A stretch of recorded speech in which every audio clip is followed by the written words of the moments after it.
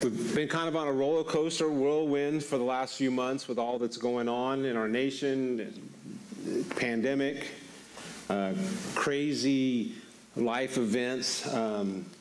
Just in the last few weeks,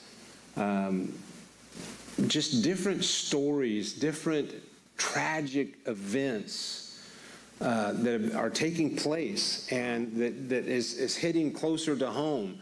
Most of you, yesterday we had a celebration of life for Chris and Sonny, that riding a motorcycle, accident, taken out.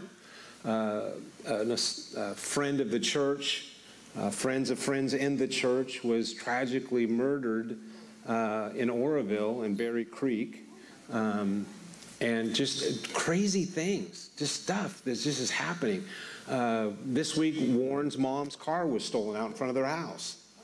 And so you just stuff happening, and what do you do? Where do you go? And just as our nation is going crazy, I want to talk to you this morning in the midst of all of these events of putting our trust in the Lord. Jeremiah 17:7 says this: "Blessed is the man who trusts in the Lord and whose hope is the Lord."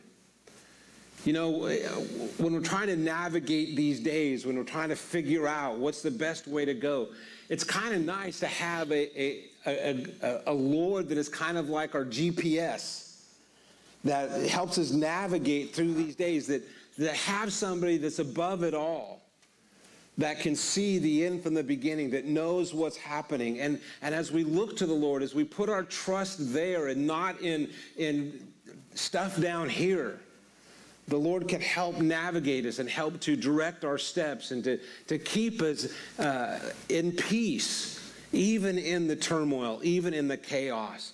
Because it's so easy. I mean, just watching the news, listening to the events, all the stuff that's going on, my emotions get all over the place.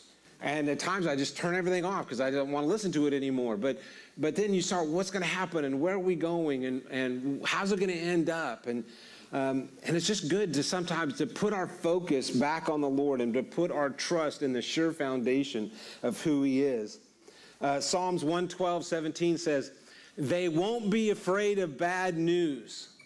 Their hearts are steady because they trust the Lord."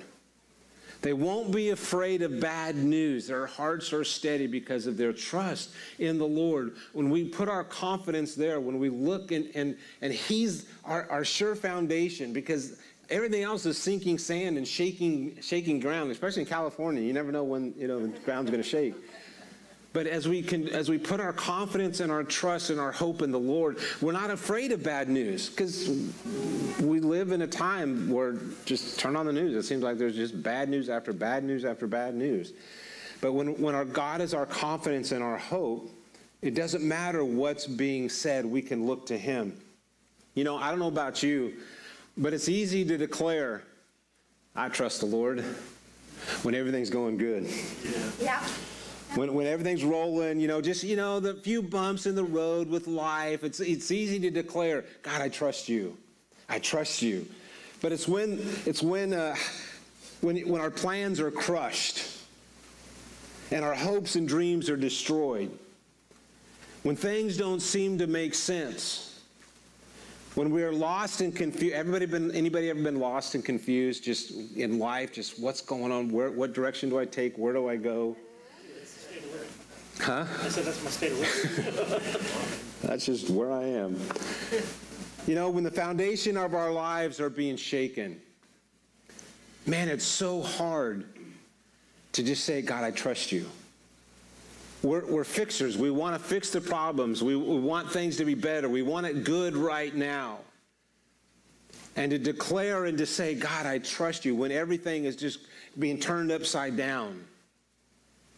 Again, just thinking and dealing with the family of Chris and Sonny over this last week, and just the hole that's in their heart. Talking with the mom, her only child, 8 years old. I mean, her whole life gone. Now, yes, we rejoice, we trust God, we thank him that he's in heaven. But they have to carry on. And in those moments, in those times, is God our anchor? It's easy to say, it's easy, God, I trust you. But can we, with the psalmist, say, Psalms chapter 4, I go to bed and sleep in peace, because, Lord, only you keep me safe. When we put our confidence in the Lord, when the Lord is our trust, it doesn't matter what's going on. Yes, it messes with us. But because our confidence is in God, we can go to sleep at night and rest. You know, I don't know, sports fans or maybe mystery novel readers, you know, have you ever been watching a game? I mean, I remember just going back to the Super Bowl last year, the Chiefs and the 49ers. Now, I've followed the 49ers for many years. And, you know, they're winning, and all of a sudden the Chiefs are starting, and man, your stomach starts churning. You start getting anxious. You start getting nervous. And it's like, oh, man, what's going to happen? Are they going to win? Are they going to lose? And your emotions are all over the place. You're all in turmoil. Or you're watching a movie that's really intense, and you're into it. And you know the difference when you've seen the movie before and you're watching it again and you know the outcome? I like the suspense of watching a game and not knowing the end, but I also like knowing the end. You don't get as emotionally worked up when you know the end. And that's what God's talking about when he talks about putting our trust in the Lord. Because we know who holds the future. We know the end, that God is with us. And when we put our confidence, our emotions can be more neutral. Or it's not that they don't get involved, but you just kind of know the outcome, that God is for us, not against us, that his blessing is upon us, that he's with us. And so we can relatively walk through life being a little more emotionally steady. And when it comes to sleep at night, we can lay down and sleep in peace because we know the Lord has us. We know the Lord is with us. I want to share a couple stories out of the Bible of situations that we might not necessarily find ourselves in these exact situations, but we all have moments of difficulty. And so my first story is found in Mark chapter 9. And some of this may be a familiar story to you, but the kind of the backdrop is Jesus and 3 of his disciples went up onto a mountain, and it's the Mount of Transfiguration. But he left the rest of the disciples down in the valley. And a man comes with a demon-possessed boy for the disciples to heal, to cast the demon out, and they can't do it. And so as Jesus is coming back down the mountain, he encounters this crowd of people. And is Jesus, what's going on? And the man comes running up to Jesus and he says, Jesus, help us. My boy, there's a demon that attacks him and throws him down and throws him into the water to destroy him, or throws him into the fire to destroy him. Please help. And as Jesus gets closer, sure enough, the demon takes hold of the boy and throws him down. And Jesus looks at the father and just says, how long has this been happening? Let me pick up the story. I may have covered some of it. Then they brought him to him, and when he saw him, immediately the spirit convulsed him and fell on the ground and wallowed, foaming at the mouth. So he asked his father, how long has this been happening to him? Now, put yourself in the father's shoes. Here's your child, your son. And you have no control over this. You see the destruction. You see the harm that's being done to your child. And you're desperate for answers. And Jesus asked him, how long has this been going on? He says, since childhood. Now, we don't know how old the boy is. but there's a distinction of childhood, so he's maybe in his teens, maybe a little older. But this has been going on for a long time. So as a parent, what would you do? You would try to be as close as you can to your child at all time to try to pull him out of the water or out of the fire so no more harm comes to him. You have to constantly be on alert, not knowing what's going to happen. And often he has thrown him both into the fire, into the water to destroy him. But if you can do anything, have compassion on us and help us. And Jesus said to him, if you can believe, all things are possible to them that believe. Transpose the word and put trust in there for believe. If you can trust me, do you trust me? All things are possible if you can trust me. Here's the problem. Sometimes our knowledge, sometimes our experience sets a bar as to the degree that we can trust God. This has been going on since childhood. Nothing can be done. That sometimes our experience begins to lower the level of our expectation and our ability to trust God. It's always this way. There's nothing that we can do. And Jesus, listen to these words, if you can trust me, all things are possible. Raising the level of trust or belief. Get out of your experience. Get out of what you know. Begin to believe for the impossible. Begin to trust that your situation can change, that it can be. There is hope. He's telling the Father, there is hope if you'll trust me.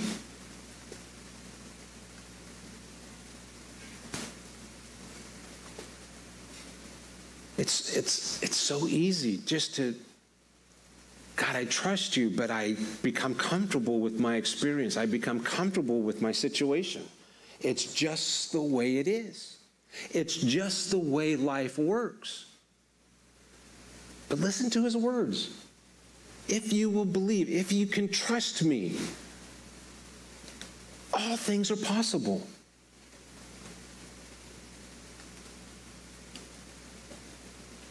Is there a limit there? To trust God, to have our confidence in him, sometimes we have to move past our experience. But it's never worked for me. I've prayed, nothing changes. Don't give up praying. Don't give up asking. Don't begin to settle for just as this is the way it is. Raise the bar of trust. Raise the bar of belief of what God can do, because all things are possible. The second story, John chapter 11. This is the story, word comes to Jesus that Lazarus is sick. Mary and Martha send out word that their brother is sick. And Jesus goes, okay. And he stays put. Well, sure enough, Lazarus dies. He's been dead for 4 days, and then Jesus shows up. Jesus comes and comes to Mary and Martha. And Martha hears that Jesus is coming and runs out to him. Jesus, if you would have just been here, my brother wouldn't have died. You could have healed him. Why did you allow this to happen? Jesus said to her, your brother will rise again. Yeah. Martha said to him, I know that he will rise in the resurrection. Big deal. Well, I want him here now. Now, again, see the bigger story here. Mary and Martha, two sisters, are living with their brother. More than likely, the brother was the source of provision for his sisters. So their whole financial support system has died. What are they going to do? There's here a little bit of panic in Martha's voice. Jesus, what are we going to do? Yes, I know he's going to raise in the resurrection. How does that do us any good? Jesus said to her, I am the resurrection and the life. He who believes in me, though he may die, he shall live. And whoever lives and believes in me shall never die. Do you believe this? This is where we allow our knowledge to get in the way of trusting God. Anybody here ever seen somebody come back to life that was dead? Maybe possibly a nurse. May have somebody who was dead and CPR'd in life. But other than that, it's not, we don't, we go to a funeral not expecting them to get up out of the casket. It's beyond our knowledge. It's up here, there's no way possible. So Martha's not even thinking the possibility that Jesus could raise him from the dead. It's beyond her realm of knowledge and understanding. Just like it would be if Jesus came to you and a loved one had passed away, said, do you believe? Yes, Lord, I know on the last day he'll be resurrected with everybody else. But you're not expecting the impossible, something beyond our realm of thinking. How many of us have looked at situations and said it's impossible? There's no way. I don't know how we're going to get out of this. I don't know how it's going to change. And we look through the lens of our knowledge, of knowing 1 and 1 still equals 2. You can't get to 4 with 1 and 1. But with God, all things are possible. And he asked, Martha, do you trust me? Do you believe? Do you believe this? Martha said yes. Jesus goes over to the tomb. He wept. He saw their hurt. He saw their heartbreak. Knew what they were going through. Feeling their sorrow. Yesterday, as strong as I tried to be for the family, there was times that the emotion of the moment, the emotion of the family, I had to pause. I had to choke it back. Jesus, in that moment, feeling what they were going through, wept. He knew what he was going to do. He knew he was going to raise Lazarus. God is touched with what we go through. He knows the hurt and the pain, the struggle, and he cares. And he calls Lazarus out. That trusting the Lord in our situations, we have to get past our experience. We have to get past what we know and trust him to do the impossible, to work things out.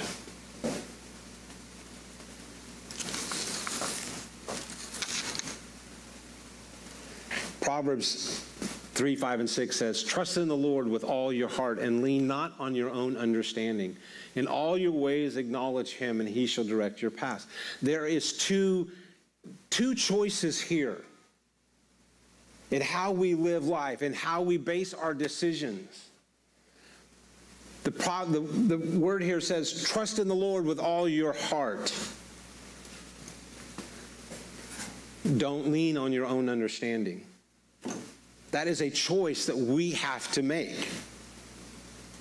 That we can figure it out. We can put our confidence in our ability to reason, to see it, to think it. Or we can put our confidence and trust in the Lord with all of our heart, to acknowledge him in everything that we do. We get caught in between these two things all the time, trying to figure it out, trying to rationalize, trying to what can I do? How can I do it? Now, there's kind of a marriage of the two, because God will use our knowledge and our understanding. But where's our heart? If it's like, God, I got this, I'll figure it out. Or God, give me wisdom. Look, last night, every Saturday, I write a blog and I send it to Colin. And he puts it on the website, and then on Sunday morning, I put it on Facebook. And yesterday, again, I was just mostly tired, wiped out, and he sent me a text about 8:30 and said, are you going to do the blog? And he was gracious and kind, said, hey, just let it go. I know it's been a big day, and just, it's okay. And I was on the couch, vegging out. And in my mind, I said, God, I need your help. I have absolutely no idea what to write. So I sat there for about 45 minutes, and then I went into the office at home, and, okay, God, I put my hands on the keys. Let it come. And God started using my mind. Words started to form, and keys started to be hit. But I put my confidence. I didn't sit there and go, okay, mind, let's figure this out. What could you write about? It's like, God, you are my source. You are my strength. God, I need you right now. Illuminate my mind. I put my trust in you. And God was faithful. So there's a marriage of the two. But it starts with putting our confidence and having all of our hope in him, that God will direct our steps. He will give his wisdom to know what to do and how to carry it out. I would have hated to think what I would have written if I was just relying on my own ability. Proverbs 16 says this, some people think they are doing right, but in the end it leads to death. That when we lean into our own understanding, it can make sense. We can think we're doing the right thing, and yet it falls apart. It doesn't bring the desired result. But putting our hope and our confidence in God. If we are, next slide, if we are spending more time looking to ABC, NBC, CBS, CNN, and Fox, Oprah, Dr. Phil, or Dr. Oz, Facebook, Twitter, Instagram, or any other social media site, Democrats or Republicans, over God's word, you might be in a situation where you are leaning on your own understanding.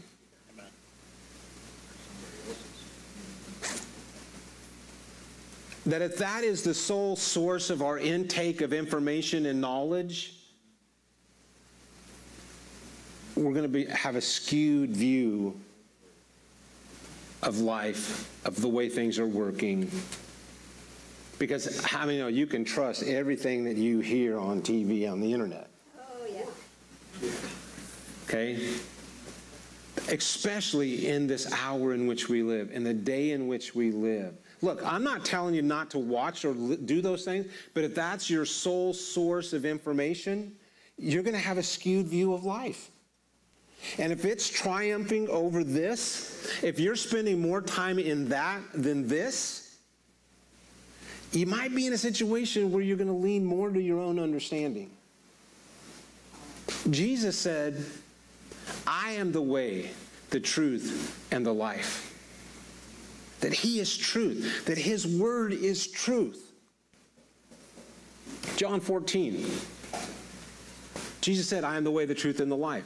Okay? Again, I apologize for keep referring back to yesterday, but I'm going to refer back to yesterday. I had a moment of epiphany. You have an audience of people that are there, and it's an opportunity that in that moment, everybody's forced to really look at their own life and their own sense of mortality. You're at a funeral.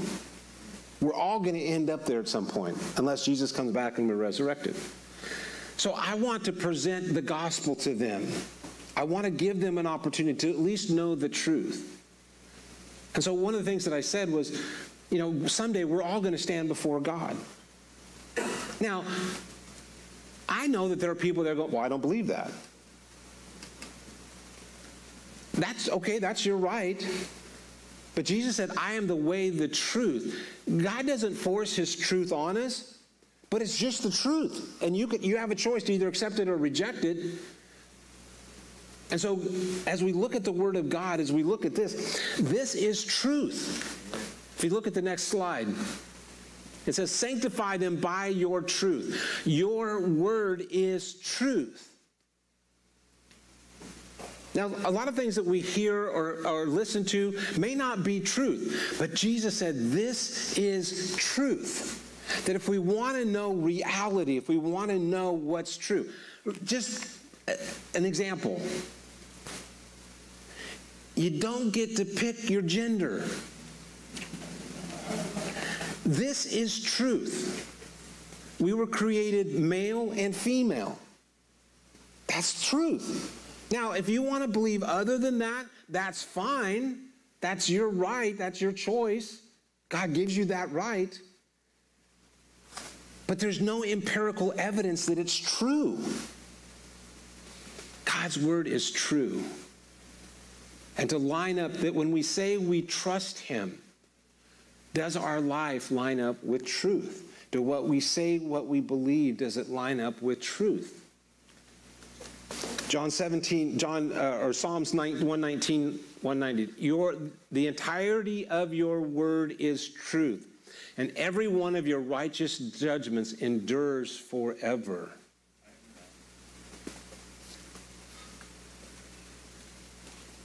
God, I trust you. God, my hope and my confidence is in you. But if I don't spend any time in this, do I really trust him? Because if he says this is truth, if this is reality, what's in this book, and I'm not in the book, then do I really trust him? Remember the whole thing about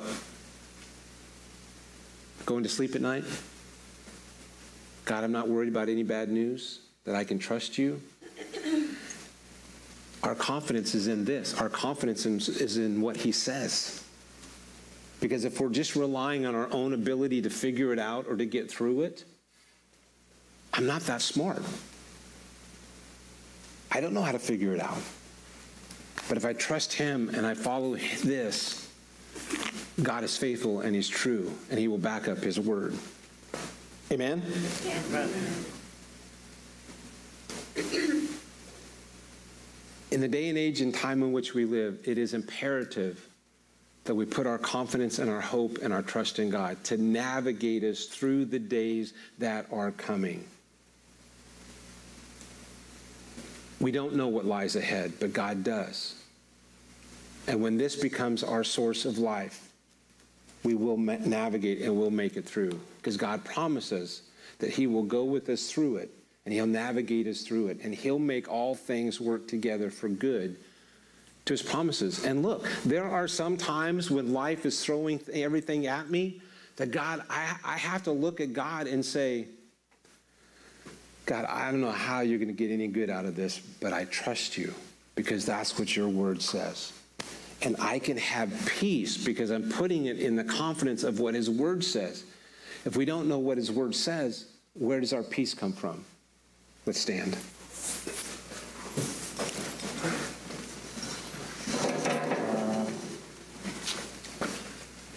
All things are possible to them that trust him. As we go from this place, just ask yourself, how much of my experience is keeping me from really trusting God? Or how much is my knowledge keeping me from trusting God? In your sources of information, how much time are you spending in a lot of other things than the Word of God? Let's pray. Father, I thank you for this day. I thank you for this time. God, I thank you that through it all, God, we can put our hope in you. God, you are a sure foundation, and when everything's shaking around us, God, you will navigate us through it.